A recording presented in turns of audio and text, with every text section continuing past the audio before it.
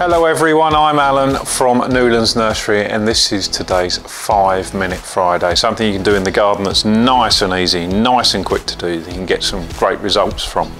Now we're getting into the autumn period now and it's a perfect time, believe it or not, to sow sweet peas. Everybody thinks about sowing sweet peas in the spring, because that's when we're all thinking about the garden, but actually the autumn is probably the better time to do it.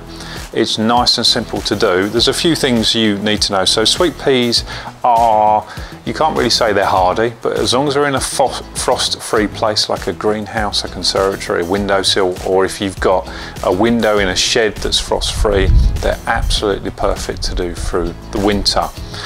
So as long as it's frost-free, it's absolutely fine. So what we're going to do is we're going to sow it. They will start to germinate fairly quickly, and for that reason sweet peas are fantastic to do with children. I always think if you're going to do any growing with children, make sure, especially when it's sowing, make sure it's relatively quick. They don't want to wait 2 years for a seed to germinate for obvious reasons. They want to see the results, and sweet peas, they grow quite quickly. They're going to grow up something, so they always look quite spectacular. They have fantastic flowers that you can pick and put in the house. So they're a great all-round plant. So as far as sowing, nice and simple to do. So I'll get a pot. I'm going to do about 5 or 6 pots of them.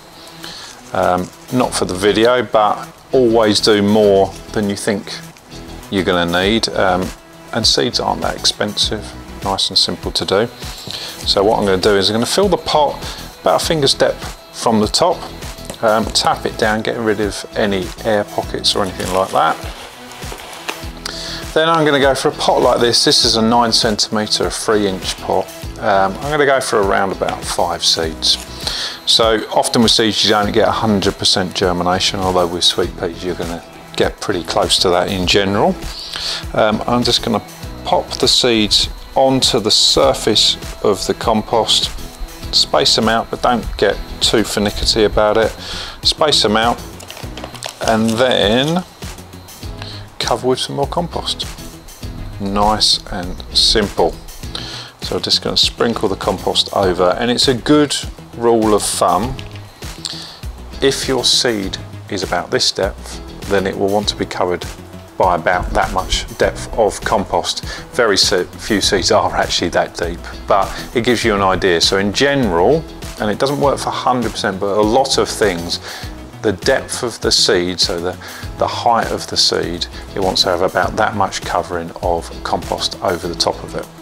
Okay, simple as that. So what we do is we'll water it and we treat it as we would any other plant. Now we're coming towards the end of September now, coming towards October.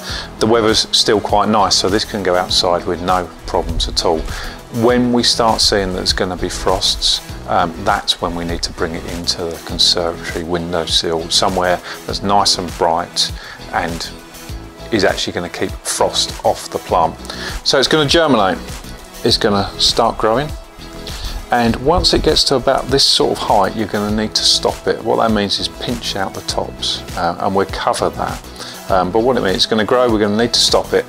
That actually is a massive benefit, and it's one of the reasons the autumn sown sweet peas are so good. So the moment you pinch that out, it's going to make the plant a lot bushier, put a lot of side growth on it, and the more side growth, the bushier the plant, the more flowers we're going to get, the more sturdy the plant is.